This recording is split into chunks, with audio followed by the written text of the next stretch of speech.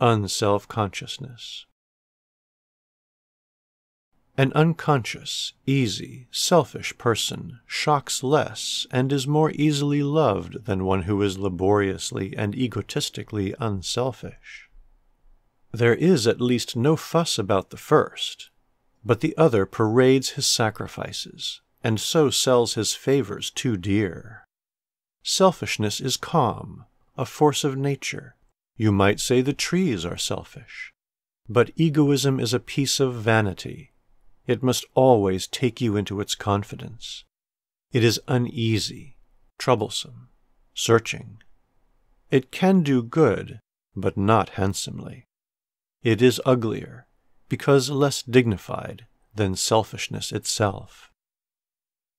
If a man has self-surrender pressed incessantly upon him, this keeps the idea of self ever before his view.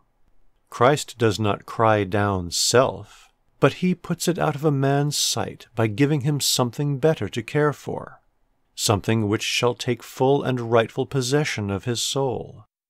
The apostles, without ever having any consciousness of sacrificing self, were brought into a habit of self-sacrifice by merging all thoughts for themselves in devotion to a master and a cause, and in thinking what they could do to serve it themselves. Pastor Pastorum, Henry Latham.